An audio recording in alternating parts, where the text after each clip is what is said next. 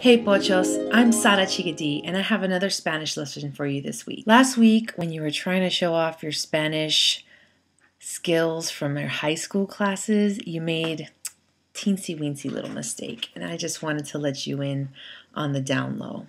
When you say that you felt so embarazada, that does not mean what you think it means. When you say you feel embarazada, it means you feel pregnant. The way that you say embarrassed in Spanish is avergonzada, or if you're a male, avergonzado. So let's review. Next time you go around trying to show off how much Spanish you know, try not to go around telling everybody that you're knocked up.